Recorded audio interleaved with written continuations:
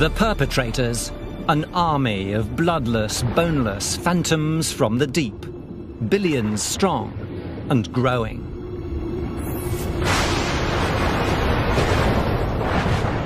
They're wreaking havoc on our infrastructure.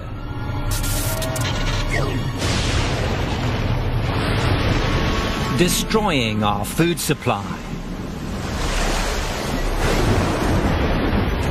And turning our beaches into battle zones.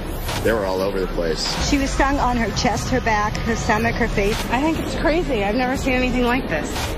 The invasion has arrived.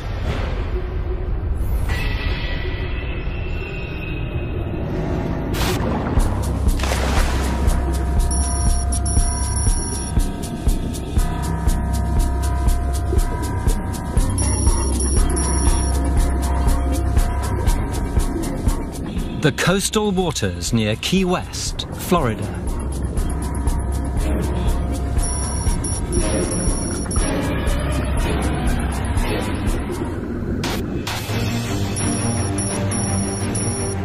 Open the dive surface valve. Breathe in through your mouth and out through your nose.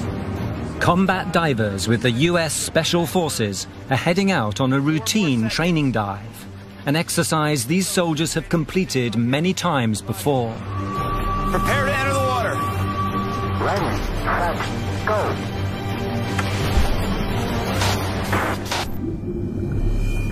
But on this night, things will go terribly wrong. There's something deadly lurking in the deep.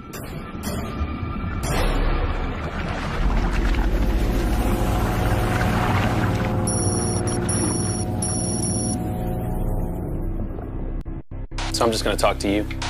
My partner and I were swimming into the beach. Once we got roughly 500 meters from the shore is when I felt the sting. I kind of stopped and swept at it. We surfaced. You all right, dude? No. I told my partner, just to keep an eye on me because I was starting to feel a little off. Once we got to shore, I started losing control of my own body. What's going on? Talk to me. Sergeant First Class William C. Plagg, Jr. Hey, talk to me. What happened? Where does it hurt? When I arrived, he started having difficulty breathing. It's starting to hurt everywhere, Dive Suit.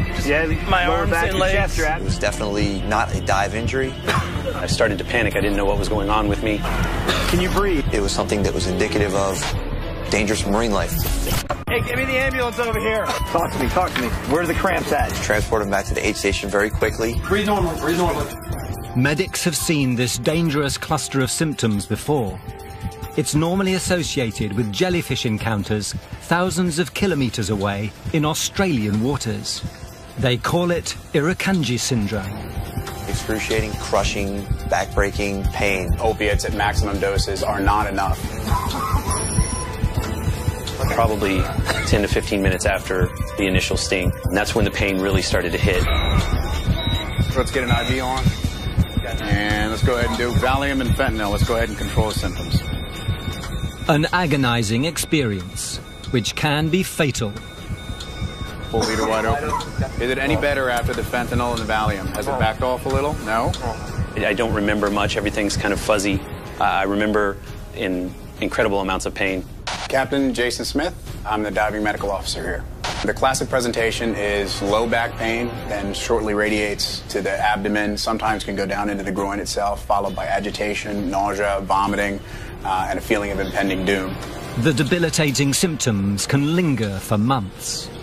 Up to a month and a half out, I was still having trouble.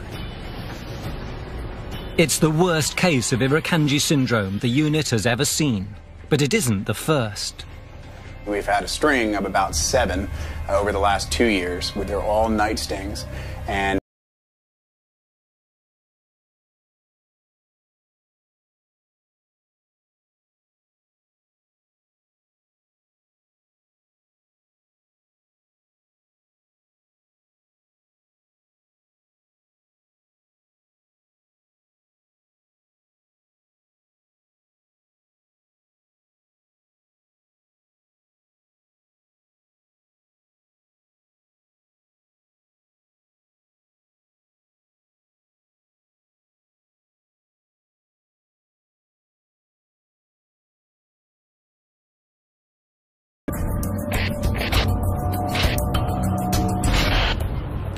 December the 10th, 1999, Manila, the Philippines.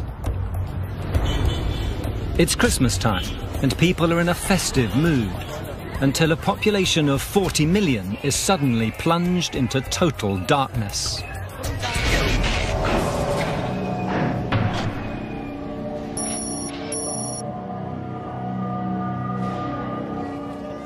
The 10-hour-long blackout cripples the capital of Manila and sparks rumors of a military coup or terrorist attack. The next day, the real culprit is revealed: a gigantic swarm of jellyfish, over 50 lorry loads, sucked into the power plant's cooling pipes.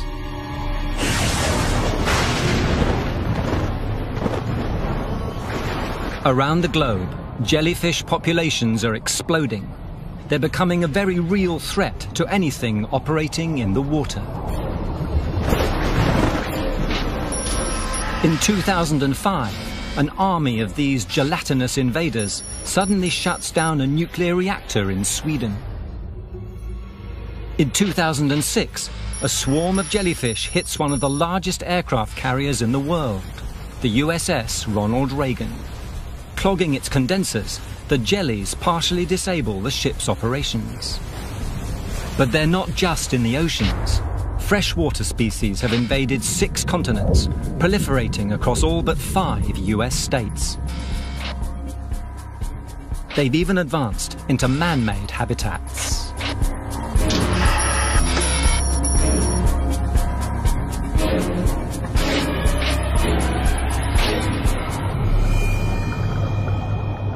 This island quarry is infested with mastigas, a species normally found in the southern Pacific Ocean.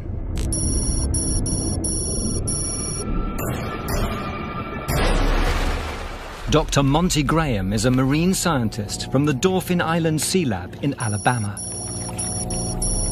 For him, the mastigas in this man-made quarry are more evidence of what jellyfish are capable of.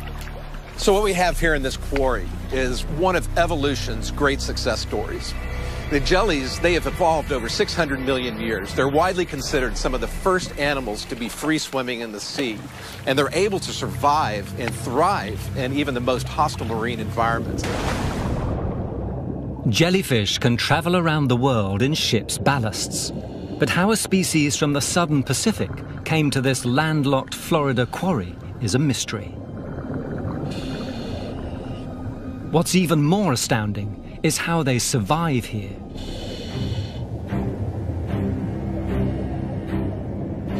The mastigas have mastered the ultimate challenge. They thrive in this man-made environment without the need of an external food source. These animals live off algae they harvest inside their body. It's this unique relationship that allows these jellyfish to take advantage of this particular environment. They just need to make sure the algae get enough sunlight. And that's why they all swim upside down, resting on the bottom like gardeners, collecting the sunlight. It's just one of this animal's survival tactics, helping it colonize the planet and putting it on a collision course with man.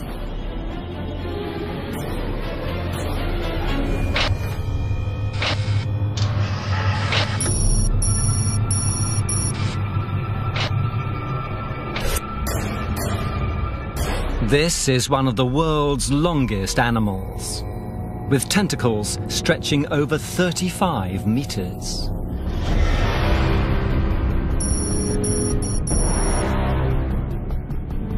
The lion's mane jellyfish normally roam the Arctic, the northern Atlantic, and the northern Pacific Oceans. And when they come in contact with humans, one individual can cause mayhem.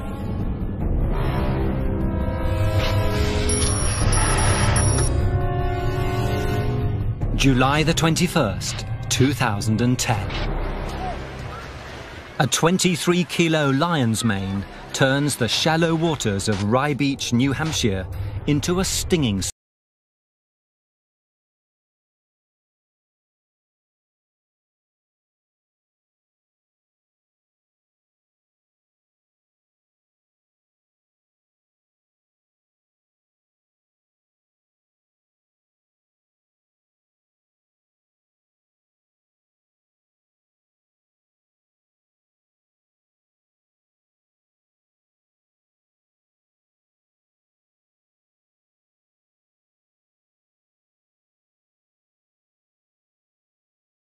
in the jellyfish tentacles. These are the marks the box jellyfish left on Rachel Shardlow's leg. A jellyfish that brought a painful end to injuries on her arms and legs. And now a new threat is invading from southern waters. New Smyrna Beach, Florida. Dozens of surfers greet the morning waves and get a painful surprise. My whole arm swelled. You can definitely see fluid hanging out of the elbow, you know. And each one of these had blisters on them and raised about that much off the skin. Extreme pain. It's being shot with a gun, you know, hit with a blowtorch or something. Their attackers are later identified as box jellyfish. Beach patrol officers who've worked this area for 25 years told me today they've never seen a box jellyfish in this area before. Normally confined to the Indian Ocean and the West and Central Pacific, box jellies are the world's most venomous jellyfish, responsible for hundreds of deaths across the globe. If these marine monsters are on the move, we have good reason to be very afraid.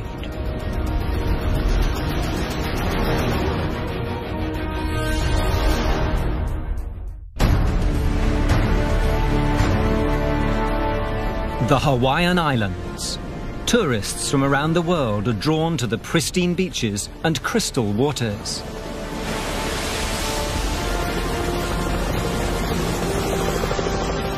But there's trouble in paradise. The threat, an invader no bigger than your hand.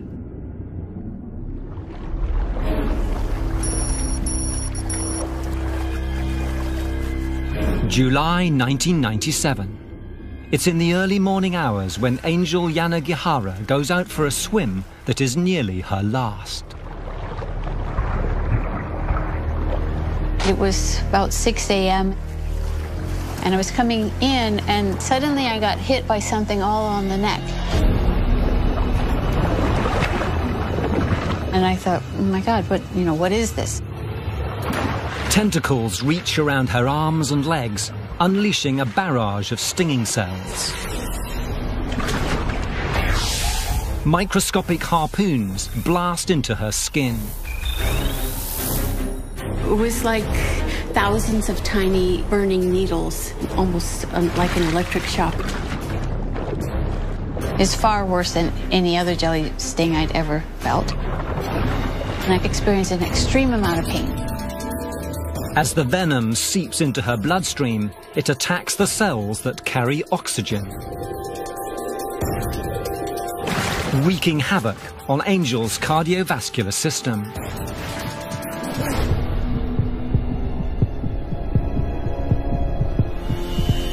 I felt very disoriented, anxious. I was exhausted. For 15 long minutes, Angel struggles to make it back to shore.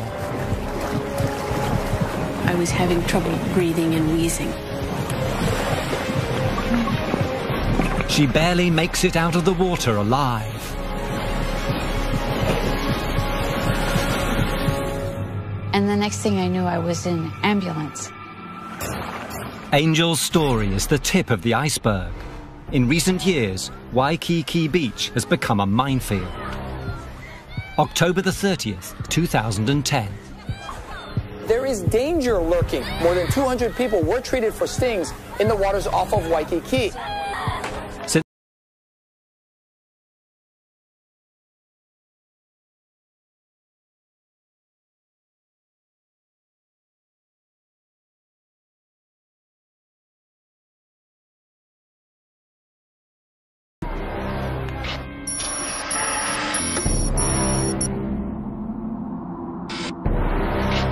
"13 years after her near-fatal encounter, Dr. Angel Yanagihara is a biochemist at the University of Hawaii. She's dedicated her career to unlocking the box jelly's venomous secrets. For over 40 years, people have been trying to figure out what makes up this venom, why it's so potent, and how we could make an antidote. After years of trial and error, she's closing in on the answer.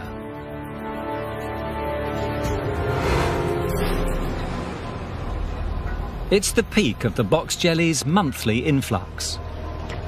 To test her cure, Angel wants a sample of the most potent animals, those which haven't been weakened by a long swim to shore. It definitely is a little outrageous to presume that we could find a tiny little jellyfish in 4 square miles of ocean. Her mission is difficult and dangerous. We're talking about being offshore in, 40 to 200 feet of water at night. There's sharks. So this isn't the kind of thing one does lightly. Watch your computer, and I'll just tap you on the shoulder if we're, because you're going to be looking for the jellies more so, and I'll be watching the depth and stuff. The divers make sure they're completely covered to avoid any stings.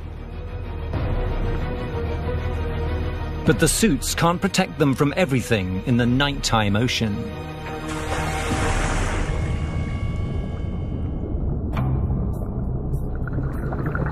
Angel dives down to the ocean floor, scanning with her torch.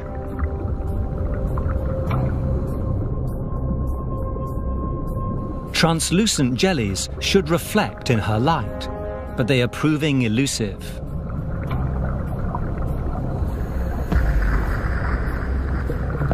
Dive time ticks away on the barren ocean bed.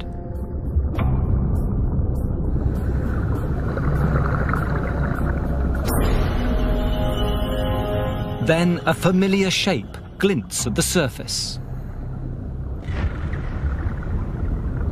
Suddenly we were in the midst of a whole group of jellies swimming towards the shore, more than a kilometer offshore. It was really remarkable. It was completely unexpected. Far from being mindless blobs drifting at the whim of the ocean, box jellyfish swim with purpose at about the same speed a human walks. These are heading towards the lights of Waikiki Beach.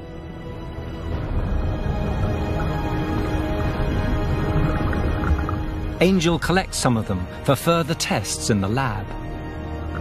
It made us wonder, do the eyes play a role in their swimming behavior?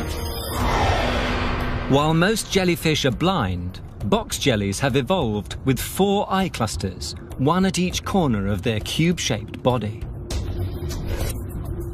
The clusters are largely comprised of primitive cells for detecting light and dark, but at the center of each is a single eye with remarkable similarities to our own. A pupil, an iris, a cornea, a lens, and a retina. This is astonishing. Which they can rotate to see in any direction.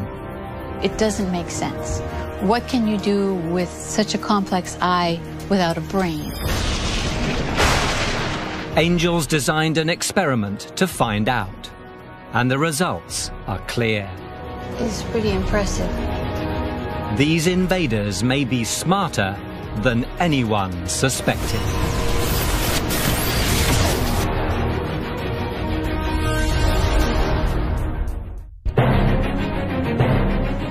Waikiki Beach, Hawaii.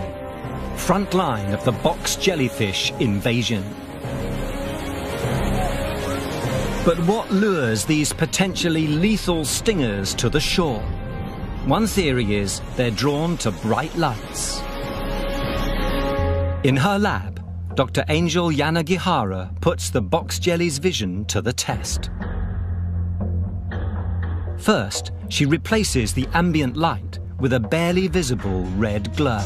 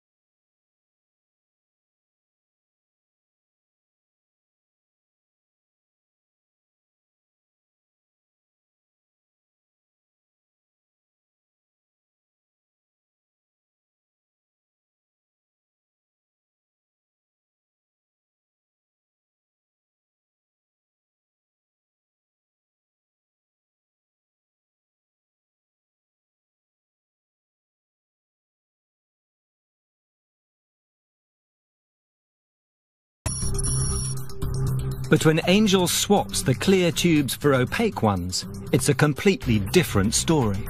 You see how it slowed down and is avoiding the obstacle altogether? This one came in, almost grazed it, and then made a last-minute navigational correction. It's pretty impressive. So they seem to be able to perceive the obstacle and then alter their body pattern so they can swim around it. But something else is happening in the tank, something which goes beyond this simple test of vision. We've been watching them now for about 10 minutes, and what's really interesting to me is, are they learning this obstacle course? Not only are they making decisions, they're quickly improving their skills. They don't have a brain, they have a neural network. So how do they process that? How are they capable of this kind of remarkable behavior? Does the box jellyfish really exhibit intelligence? Can it learn about new environments? And if so, how can we stop it when it heads towards our shores?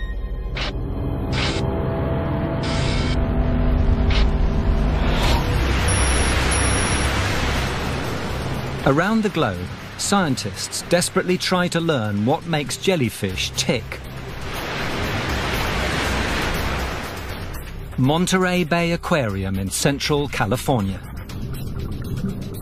More than a tourist attraction, it's a cutting-edge research facility.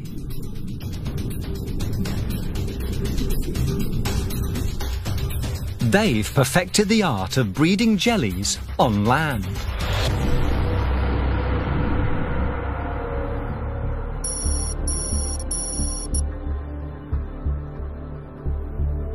It is amazing for how long jellyfish have been around, how little we know about them, their life cycles, what makes them reproduce. Jellyfish reproduction is a bizarre process that blurs the lines between animal and plant. First, fertilized jellyfish eggs transform into microscopic larvae. These jellyfish larvae float through the water until they find a hard surface to cling to. Once grounded, they change into cup-shaped polyps, which then clone themselves over and over again, creating the seeds of a billion-strong army whose whereabouts are a complete mystery. They say that we know more about outer space than the deep sea, and so the polyps are out there living somewhere on the ocean floor, and we don't know where most of them are. They can sit dormant for years, probably even decades. Then, when conditions are just right, the polyps begin to grow. They elongate and segment into a stack of baby jellyfish. If we look closely, we can see them right here. A pulsing brood of alien-looking life forms. And then, one at a time, the baby jellyfish will release and swim away and grow up into adult medusae. It's the birth of a new jellyfish swarm, and researchers here have discovered how to trigger this process at will. One of the best ways is to change the temperature of the water.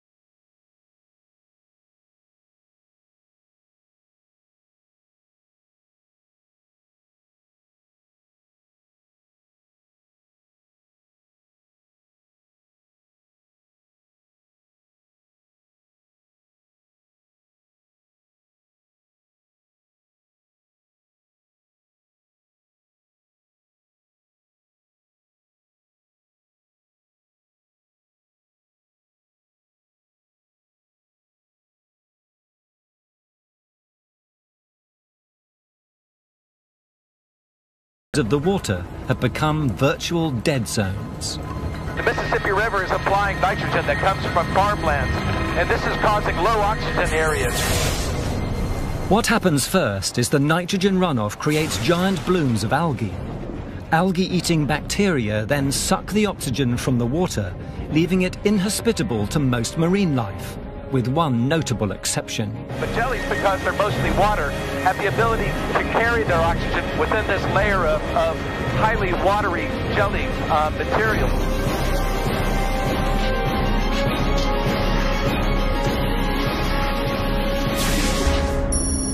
Back in his lab, Monty has designed an experiment to see how these dead zones affect the most basic life functions of fish versus jellyfish. His assistant prepares 2 tanks, one with low oxygen and one with a normal level. All right, so the low oxygen is 1.2, the high oxygen is 8.7. So that is pretty much what we have when the oxygen is low in the Gulf here. So it's pretty reflective, and you can already see that the jellies are doing pretty well in the low oxygen and the high oxygen. So both of the fish, when they go in, look relatively happy. Jellyfish look good. Everybody's swimming.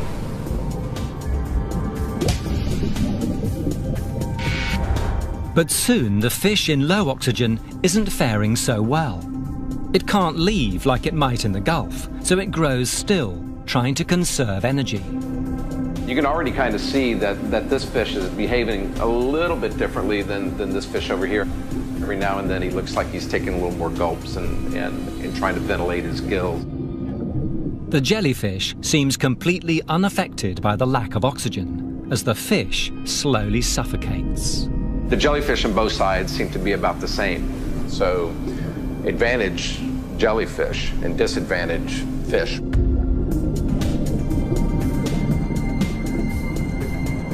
Monty's assistant rescues the fish in the low oxygen tank before it dies.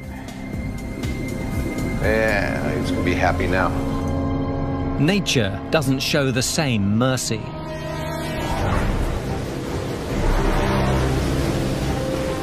All year round, Monty's team tracks jellyfish in the northern Gulf of Mexico. The threat is invisible from the surface.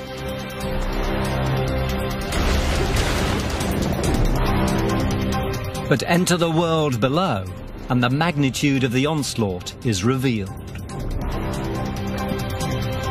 Every spring and summer, enormous swarms of moon jellies bloom here, before spreading into ecosystems that are no longer hospitable to other life forms.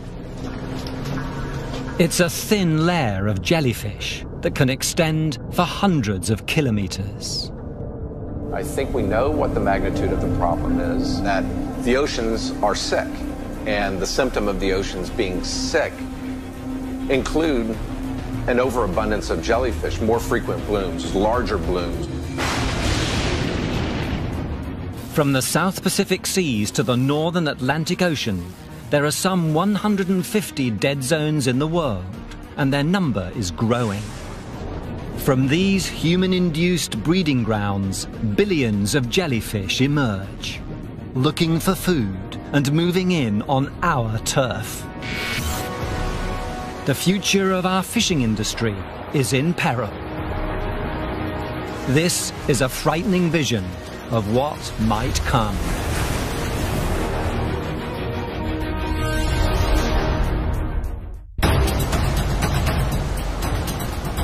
A jellyfish invasion is putting the world's fishing industry in peril, and the fishermen of Southeast Asia are on the front line.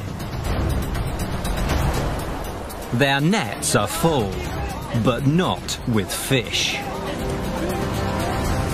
These are nomoras, the most colossal jellyfish species on the planet, weighing twice as much as a man. For the past 10 years, they've been swarming the region in their millions. Jellyfish researcher Dr. Monty Graham has traveled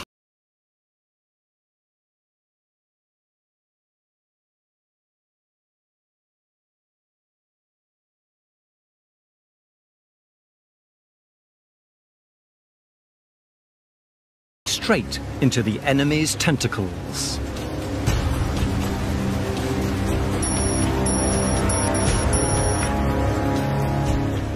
Every day, these fishermen haul in their nets, not knowing what they'll find inside.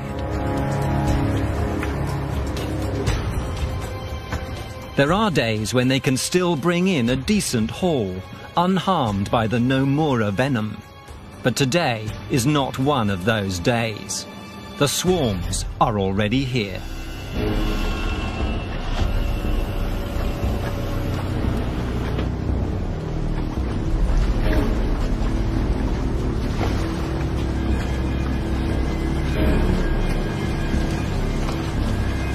You can see a few fish that are flopping around and alive, but it's been sitting there so long, and the rest of these are sitting there so long.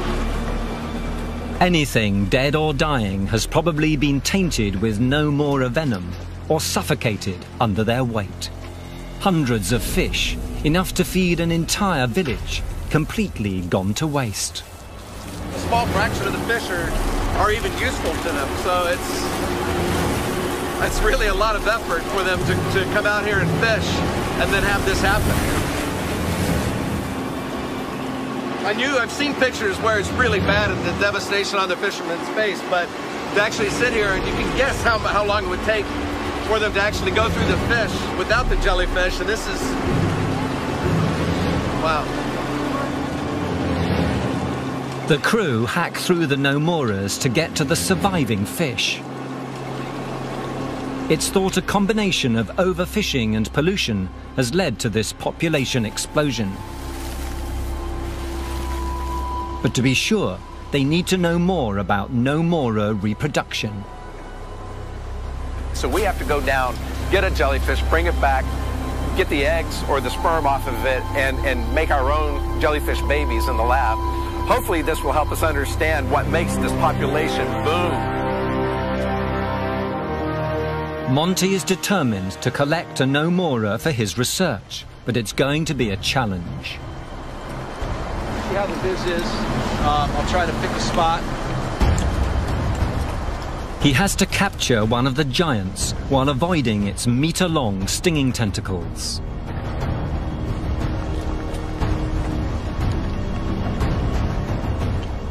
And he has to do it in overcrowded waters with poor visibility.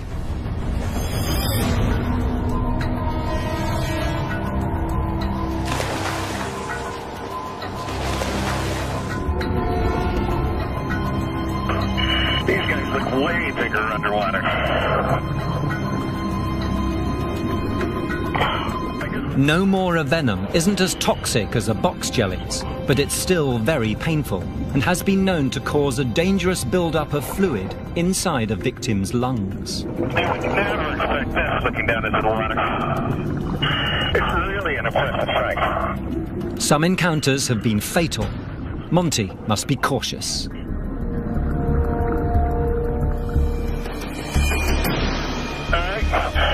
Let's get a bigger specimen back and pull one of these out of the water. Let's try this one over here.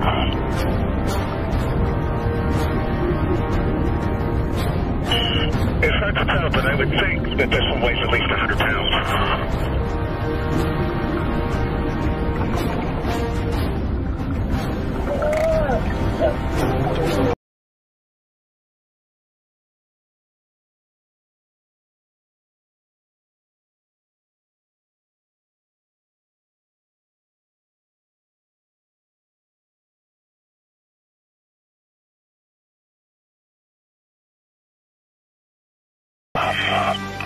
Out of its domain, the great jelly melts into a watery pile of goo, but its stinging tentacles are still armed and dangerous. This is the part that hurts. Yes. Gloves provide protection. Yes, I'm gonna. Do you know if this is a male or a female just from looking at it? Oh yes, maybe male. It's male, yeah. Because of the very light color. Yeah. They collect sperm to breed the jellyfish back in the lab. Nomura reproduction is key to its booming population.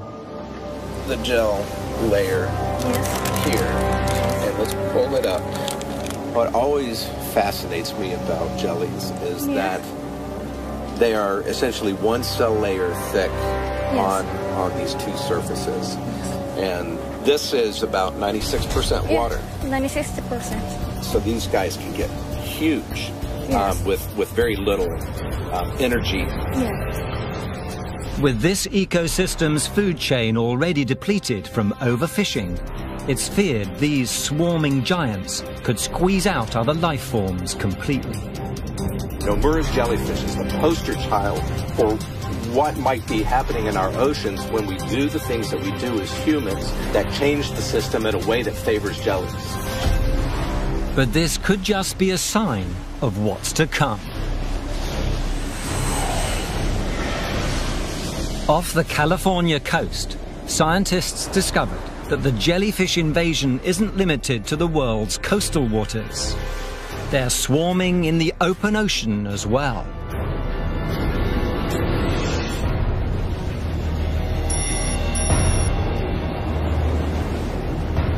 California's Monterey Bay is a national treasure, with one of the world's most diverse ecosystems.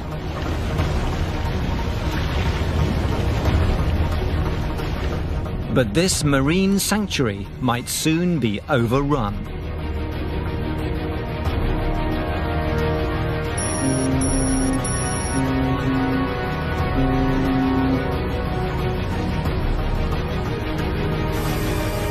A journey to the depths of the Pacific Ocean offers a rare glimpse into the jelly's domain and a frightening window onto what might be.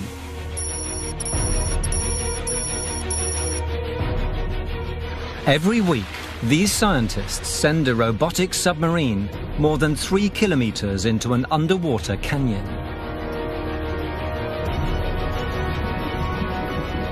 The sub beams back incredible images of one of the harshest environments on the planet.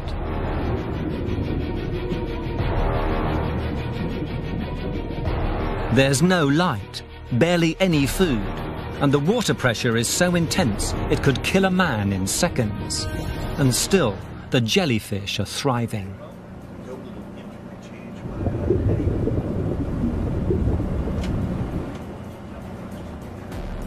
Dr. Bruce Robison and his team have monitored these regions for the past 15 years.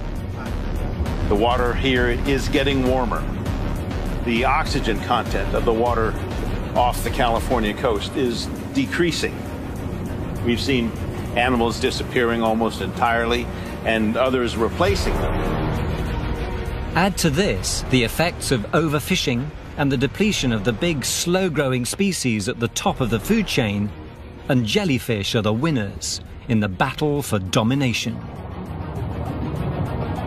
A gelatinous animal grows fast, reproduces quickly, and can fill that niche before the species that's been removed has a chance to recover.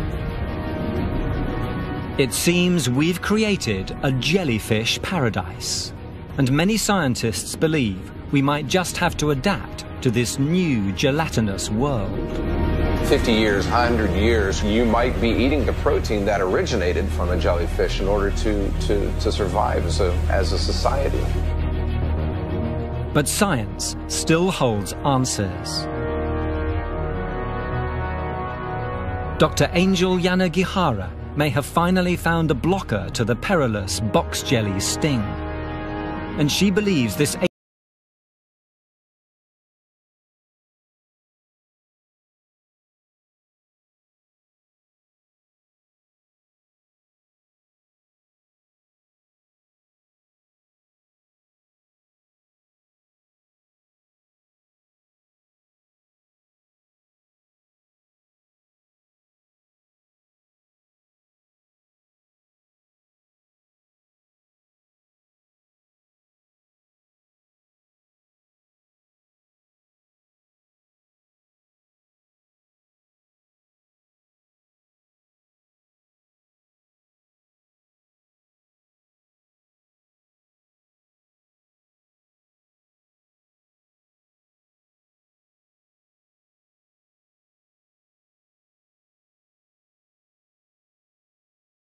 they have survived catastrophic changes that wiped out almost all life on Earth.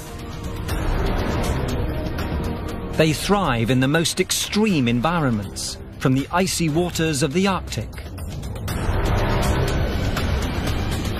to the heat of toxic ocean vents. No matter what our future holds, they are here to stay. Tomorrow afternoon at 1, another chance to catch Tim and Tickle's secret Appalachian Summit meeting in all new Moonshiners. Next today, Mike Brewer's under attack in Afghanistan in frontline battle machines.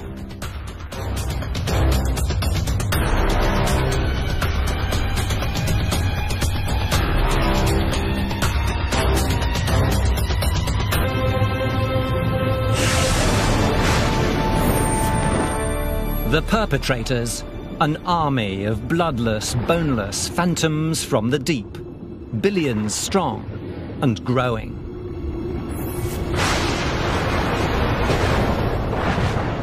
They're wreaking havoc on our infrastructure.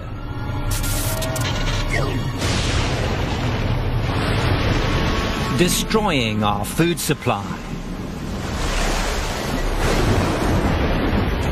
And turning our beaches into battle zones.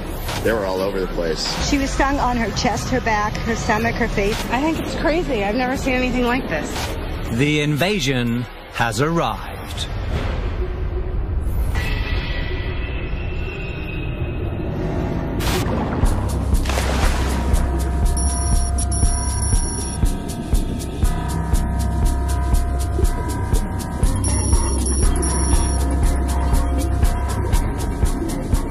The coastal waters near Key West, Florida.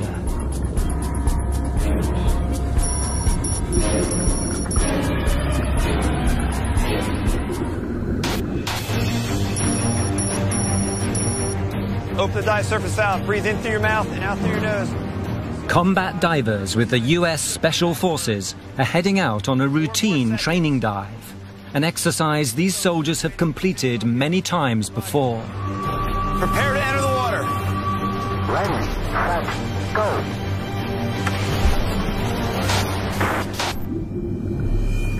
But on this night, things will go terribly wrong. There's something deadly lurking in the deep.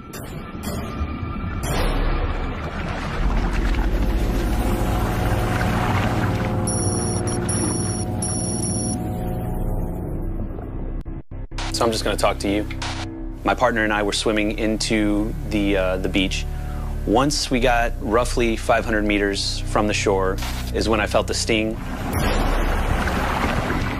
I kind of stopped and swept at it. We surfaced. You all right, dude? No. I told my partner, just to keep an eye on me because I was starting to feel a little off.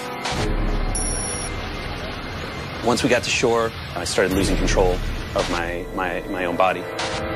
What's going on? Talk to me. Sergeant First Class William C. Plagg, Jr. Hey, talk to me. What happened? Where does it hurt? When I arrived, he started having difficulty breathing. It's starting to hurt everywhere, dive suit. My arms and legs. It was definitely not a dive injury. I started to panic. I didn't know what was going on with me. Can you breathe? It was something that was indicative of dangerous marine life. Hey, give me the ambulance over here. Talk to me. Where are the cramps at? Transported him back to the aid station very quickly. Breathe normally. Medics have seen this dangerous cluster of symptoms before. It's normally associated with jellyfish encounters thousands of kilometers away in Australian waters. They call it Irukandji syndrome. Excruciating, crushing, backbreaking pain. Opiates at maximum doses are not enough. Probably 10 to 15 minutes after the initial sting. And that's when the pain really started to hit. Let's get an IV on. And let's go ahead and do Valium and fentanyl. Let's go ahead and control the symptoms. An agonizing experience, which can be fatal. Full leader wide open. Is it any better after the fentanyl and the Valium? Has it backed off a little? No? I don't remember much. Everything's kind of fuzzy. I remember in incredible amounts of pain. Captain Jason Smith. I'm the diving medical officer here. The classic presentation is low back pain, then shortly radiates to the abdomen, sometimes can go down into the groin itself, followed by agitation, nausea, vomiting, and a feeling of impending doom. The debilitating symptoms can linger for months.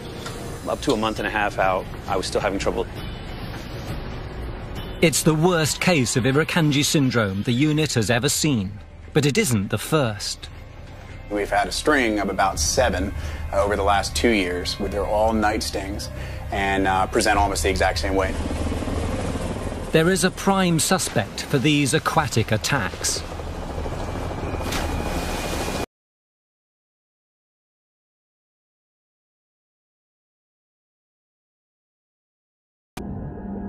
Of an estimated 30,000 species pulsing through our oceans today, most are venomous. And jellyfish can cause mayhem in other ways.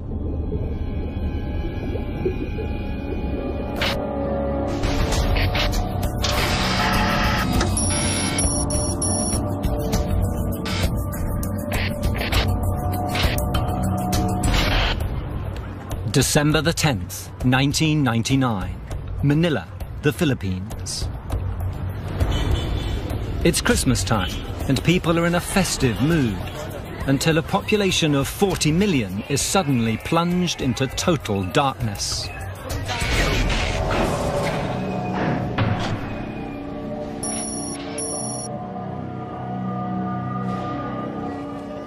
The 10-hour-long blackout cripples the capital of Manila and sparks rumors of a military coup or terrorist attack. The next day, the real culprit is revealed. A gigantic swarm of jellyfish, over 50 lorry loads, sucked into the power plant's cooling pipes.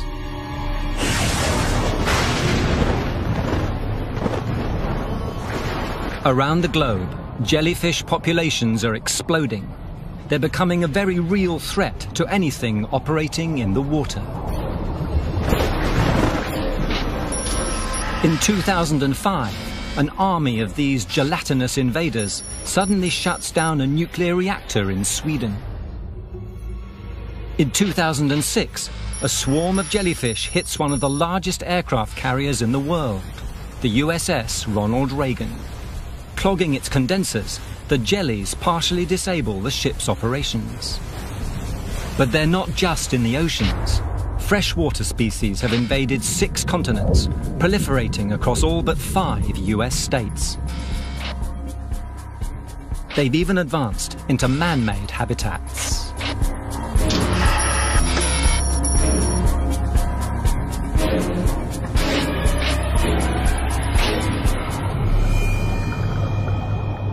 This island quarry is infested with mastigas, a species normally found in the southern Pacific Ocean.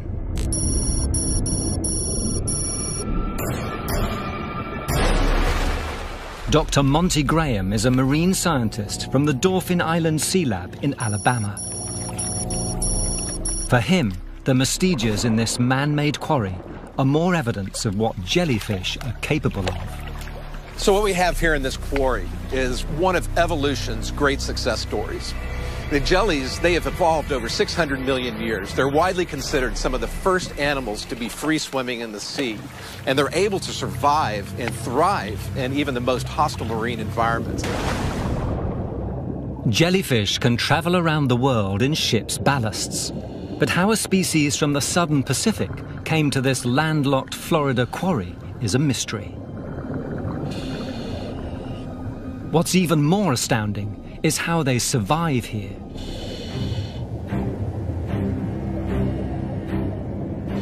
The mastigas have mastered the ultimate challenge. They thrive in this man-made environment without the need of an external food source. These animals live off algae they harvest inside their body. It's this unique relationship that allows these jellyfish to take advantage of this particular environment. They just need to make sure the algae get enough sunlight. And that's why they all swim upside down, resting on the bottom like gardeners, collecting the sunlight.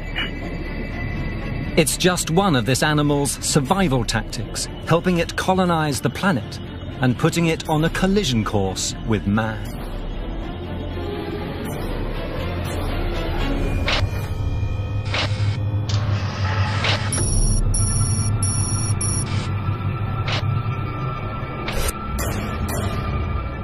This is one of the world's longest animals, with tentacles stretching over 35 meters.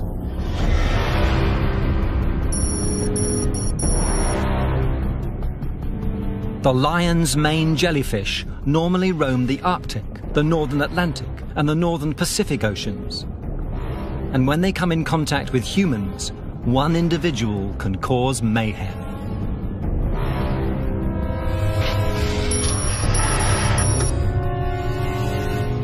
July the 21st, 2010. A 23-kilo lion's mane turns the shallow waters of Rye Beach, New Hampshire, into a stinging soup. The jellyfish was first spotted just off that jetty, and at first, lifeguards thought it was just a log. 150 people suffer poisonous stings. My daughter was screaming. We were trying to figure out what was wrong with her. She was